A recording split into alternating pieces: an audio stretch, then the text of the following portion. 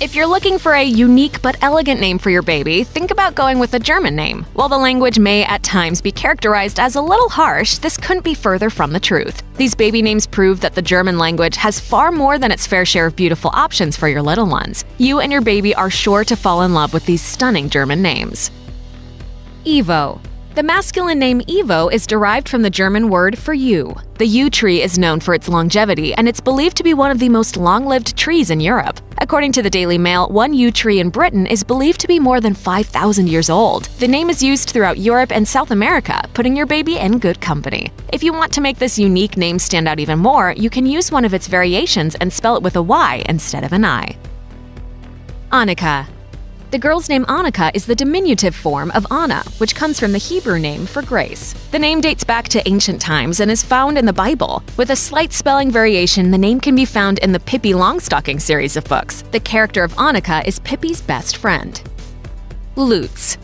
The male name Lutz comes from the name Ludwig, which is perhaps best known as the name of the German composer Ludwig van Beethoven. Ludwig is derived from the words famous and war. While Lutz is typically reserved for boys, it is occasionally used as a female name, such as with Dutch politician Lutz Jacobi. Astrid.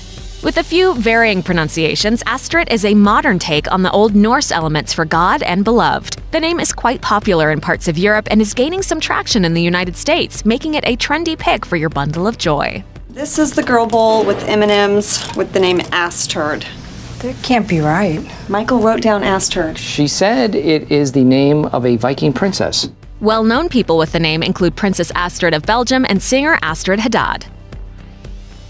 Liselotte.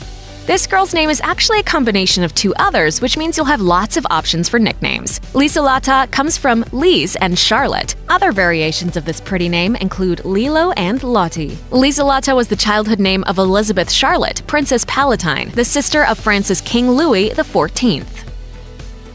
Bastian.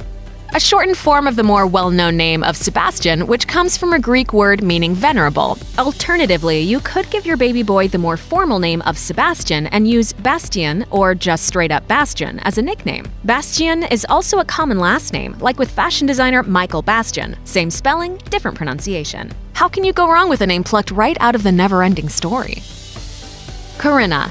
This name is packed with history, making it a great pick for your baby girl. Corinna is a well-known name throughout literature. For example, it was the subject of Robert Herrick's 17th century poem, Corinna's Going A-Maying. Some notable people with very close variations of the name include journalist Corinna Sanchez and politician Corinna Casanova. Lorenz. The name Lorenz is the German form for the name Lawrence. The name is commonly thought to come from the Latin word for laurel. Lorenz is a great choice if you want an alluring, German-sounding name that will still be somewhat familiar to others. The moniker has been used for many royals dating back as far as the 14th century, including the current Prince Lawrence of Belgium.